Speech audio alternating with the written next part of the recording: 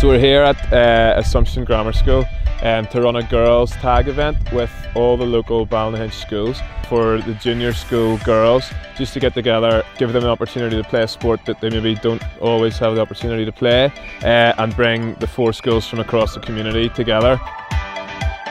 We both have played tag rugby overseas, so we thought it would be great to try it here. So I contacted Shared Education Partnership Ballynahinch Learning Community, and they thought this was a great idea and got on board with us. And after that, then I started contacting the school. We thought it was a good idea to make this a girls only event.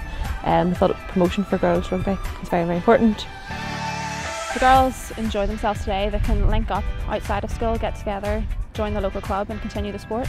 The club itself, and I think rugby in this town, is cross-community, so I think something to be able to link in with the other schools in the town. Days like this are important to the school purely because it gets all of the 4 different schools together. It introduces them to a new sport that we don't offer here in Assumption, and many schools don't offer tag rugby. It gives the students in our school and in the other schools a good opportunity to mix with pupils from other schools and to be able to integrate and make new friendships ultimately and just enjoy themselves. It's great to see girls who've never got to play rugby before experience it.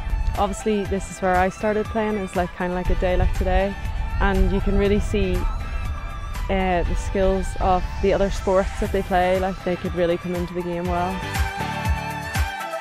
I enjoyed today because I got to play a new sport and I've never tried it before. I do Gaelic and netball, so that helps me catch ball, run into space, call names.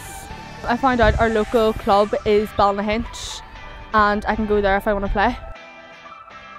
I think just with Ulster Rugby having coaching skills to show the girls all the elements of rugby, but also where they can go in the future if they commit to the sport, and a bit about their backgrounds and how they get into sport can inspire a lot of the girls for the future.